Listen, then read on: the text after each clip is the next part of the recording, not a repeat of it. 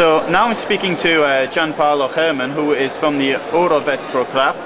He's based in Italy, in Milan, I think. Is that right? Exactly. And so, can you tell me something about what you're doing here in Poland? Yeah, we are a producer of packaging for cosmetic and pharmaceutical products.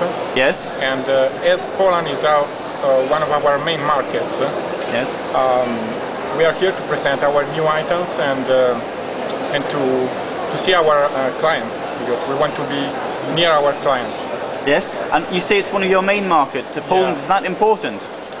It's quite important because our model of business has success in such a market, because there are a lot of medium, small companies, and we are offering the products for the small, medium companies, because our products, we have a very big range of packaging.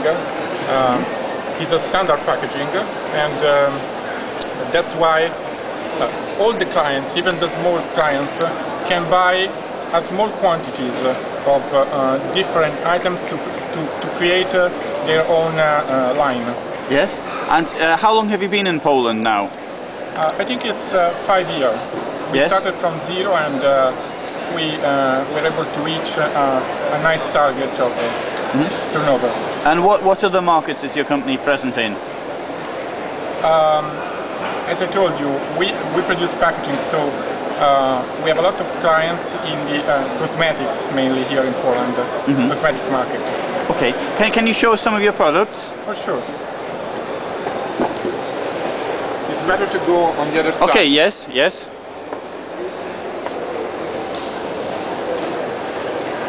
As you can see, we produce ranges of products. So when a client decides to start from a jar because they want to make a night cream, for example, and then they want to create the shampoo or another product, they can find with similar shape some other packaging.